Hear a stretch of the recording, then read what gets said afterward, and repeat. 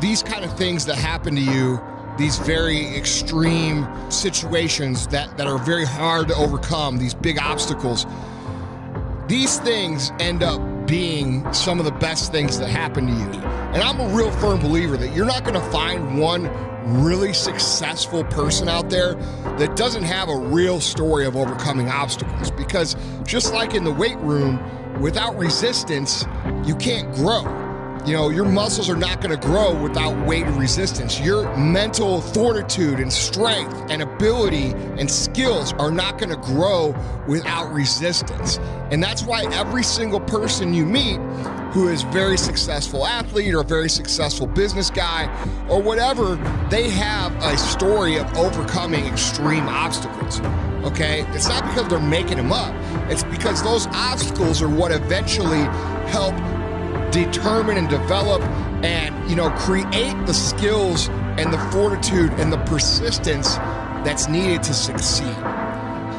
You guys, if you could develop the perspective of your obstacles actually being a workout for your brain, for your fortitude, for your intensity, for your ability to persevere, and see them as a benefit as opposed to seeing them as some negativity or an obstacle or some sort of thing that's holding you back, how much more positive would you feel about your journey? How much more positive would you feel if every time someone stood in your way or every time a situation didn't work out, you didn't look at it as like, oh shit, man, this situation sucks, blah, blah, blah. No, you say, you know what, this is great because I have an opportunity to grow. I have an opportunity to get stronger. I have an opportunity to get better that my competitors and the people that I'm going to be competing against my entire fucking life don't have, which puts me in an extreme advantage. There's two ways to fucking have a zero option mentality. There's one way: you could be injured and literally not have a choice. Your choice is to either get better or fucking be in a wheelchair or be handicapped or be physically disabled for the rest of your life. But in success, people who are extremely driven, extremely successful, and extremely well accomplished, they have the ability to mentally flip that switch to where they don't have a choice but to do the things they need to do. If you talk to them, it will sound really fucking weird, okay? Because they'll talk as if they don't have a choice. They will talk as if they don't succeed, the world is going to fucking end. And they have conditioned themselves to believe this as fact. Okay? They think that if they don't succeed, their world will end. And you know what? Their world will end, because that's how much fucking pride and how much focus and how much intensity and how much drive and how much value they put on success. To where if they don't get to where they want to go, their life will have been a waste. And guys, I'm telling you right now, success is hard. Being successful is very, very hard.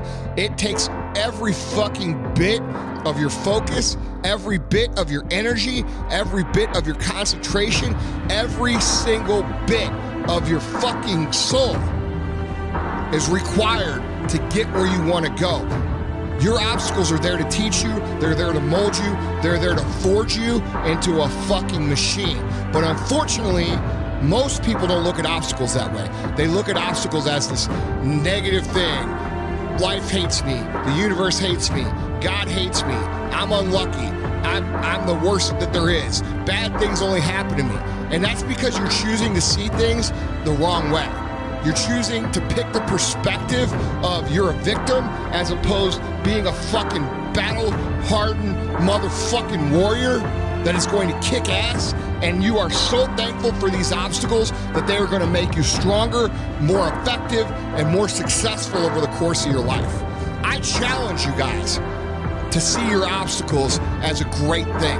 I challenge you guys to see your problems as a great thing. I challenge you guys to quit being victims and fucking pussies and whiny little crybabies about every bad thing that happens to you, and start being thankful that you have the opportunity to grow, get stronger, get more focused, get more skilled, and kick more ass because of every hardship you face.